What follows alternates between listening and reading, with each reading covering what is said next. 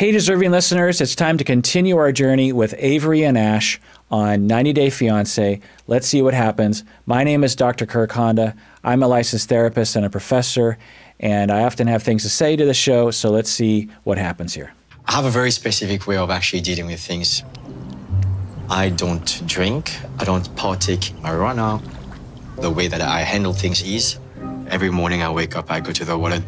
I get into different type of meditation where I'm just there still, and the cold water allows me to control anger, control happiness. The universe vibrates, and it creates that vibration in my body. So that's great that he practices something that is useful to him in terms of getting balance, helping him with his emotional regulation.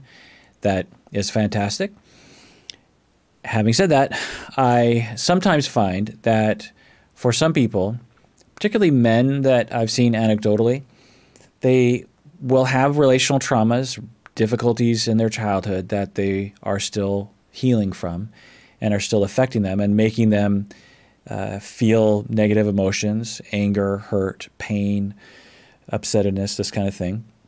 And because our culture teaches men, and I don't know, the culture he comes from, I really have no idea what the gender associations are in his culture, but in Seattle and a lot of places of the world, we teach our boys that they have to control their emotions, that they have to, particularly hurt and pain. They can be angry at times, but they really have to not be weak and express hurt and sadness and pain.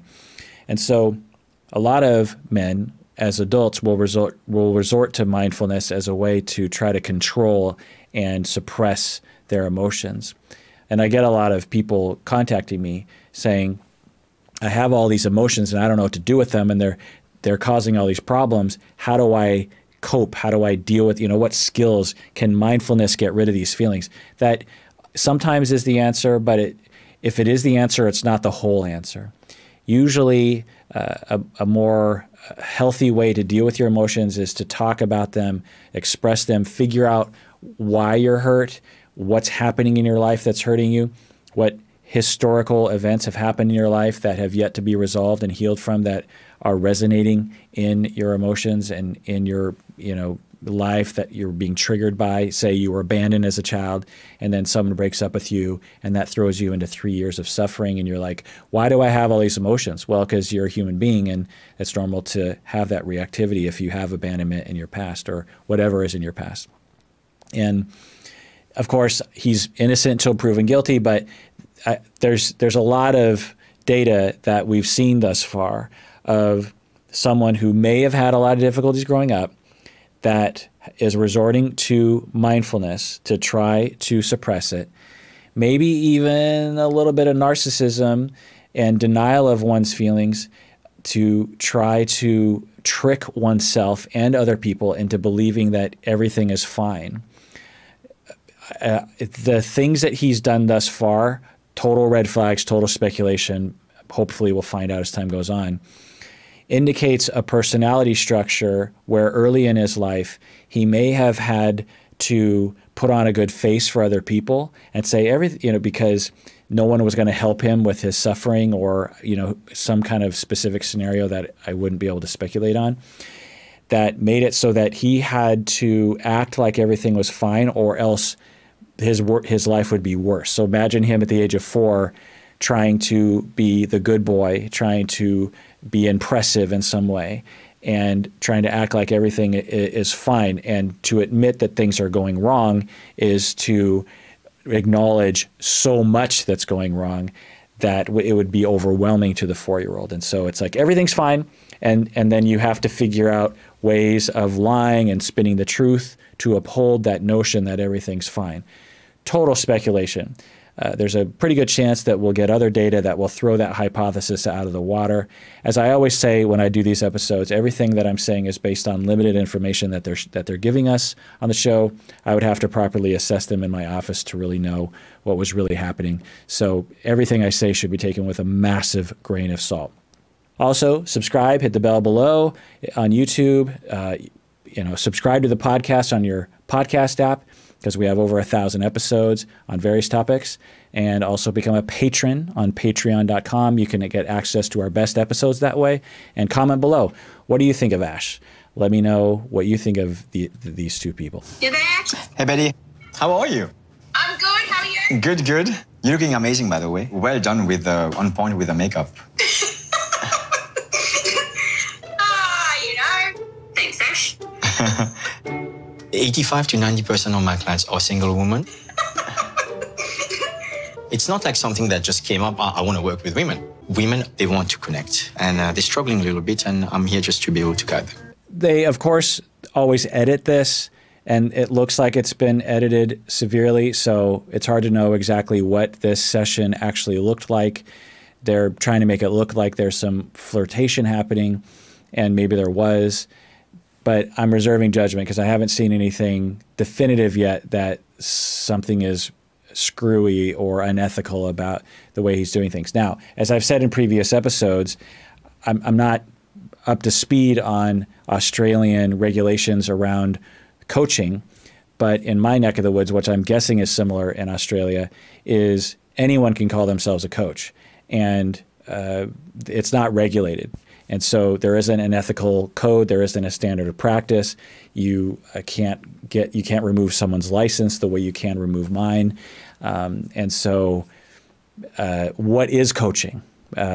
Any coach can define that. Now, there are some organizations that are trying to define that, but that's yet to become standardized. I'm guessing in 20 years it will become standardized, and it'll just become another profession like any other in our field. But we'll see. So we can look at this and be like, well, that seems a little shady, but really, what is coaching? You know, now, if he was doing therapy right now, we could actually say, well, there's a standard of what psychotherapy is supposed to look like. And that is not what it's supposed to look like. One, he is showing the session to a camera, which would be outside of ethics in my field. And he is also commenting on her makeup, which could be in the standard of practice, but doesn't sound like it would be. Anyway, let's continue watching this session. So, Betty, we talked about your love language. Were you able to work out his love language? So, gifts have been a way of showing our love, just even little love letters. Yeah, no, that's really good. I believe that I can actually really genuinely help people. And I'm very passionate about what I do. Okay, so we saw a little snippet of him talking about someone's love language. I sometimes talk about that, not in the strictest sense. The general idea of that people, given their culture and their personality, have different ways of expressing love and have different ways of interpreting love messages. If you hug someone, that could be, you know, like I might hug someone and say, I love you. And I'm trying to say, I really love you. Someone else might receive that hug and might not interpret that as a message of love. They have a different way of expressing love, not only in romantic relationships, but family relationships and so on. So he is trying to help her with her partner about how to love each other and how to figure out how each person loves each other. Totally legit. Sounds like a legit way of coaching someone about how to improve their relationships. Once you understand his love language, he will be more naturally compelled to come towards you. But you're very wise already, so I'm guessing it's not going to be hard. So Thank you. I would have to say I don't do too bad with the ladies. Understanding single women, this is what I do and this is what I'm good at. But I have experienced a lot of heartbreak myself. Okay, so again, I'm guessing when people watch this, they're like, oh, he's a relationship coach. He knows how to talk to women. He knows how to manipulate people. I'm reserving judgment. There's nothing wrong with a relationship coach having confidence in their ability to connect with women, social outside of their professional work. There's nothing wrong with a guy who's like, you know what? I'm a pretty good communicator, and I'm pretty good at understanding how to navigate that with people, and that's a skill I have. And a lot of women will tell me that they'll be like, wow, you really know how how to talk to women. So there's nothing wrong with him having confidence in that. We don't have to necessarily see, oh, he's a master manipulator, he's a psychopath, he's manipulating Avery. So let's reserve judgment. I date quite a bit, but prior to Avery coming in my life, I have not been in a serious relationship for quite a long time. And who's this one? What's her name? Avery. Avery? Yeah. Wow, lovely. And she's coming in today, so I thought actually that would be special for her. This is going to be perfect. I've known Ash for about 15 years. He's been coming into my shop getting flowers. He's one of the best customers I got. And who is he generally getting the flowers for? Girls, of course. Again, reserve judgment. There's nothing wrong with a guy who dates a lot of different people as long as everything is ethical and he doesn't lie to people and he's nice. There's nothing wrong with anyone who dates with a lot of different people and gives flowers. You know, let's reserve judgment on that as well until we get more data. I don't know how many girls he goes through. You don't know? I don't know, man. He hits lots of girls. He knows what to say and what to do, and you know, he's so natural. I'm a bit anxious because Avery and I, we already broke up a few times. I want to build something and settle down with Avery, but she's a very cautious person. So, you know, it depends on if she will allow me to give love and feel comfortable receiving it. Okay, so another initial hypothesis. It's possible that he really does love her and really does want to marry her, is being true to her, and there's nothing squirrely about his love or his dedication to her. But because of, and this is where systems theory comes into play, where he is a little worried about losing her and feels like he has to smooth things over with positive, optimistic talk. And that triggers Avery's red flags, and she's like, wait, what? And she has traumas in her past about being lied to, maybe. And then she starts to pull away from him emotionally, like, wait, how come you're being shady about that? And then that triggers his worries about losing her, and so he gets more shady because he's trying to get her back, which causes her to be more concerned. And then he has to double down on those spins and those lies, because if he admits that they're lies, then he's really going to lose her. And then that's that systemic loop, that a little bit of a butterfly flaps its wings in China and there's a hurricane in Florida, where a tiny little spin leads to her distancing, leads to more spin, more distance, more spin, more distance.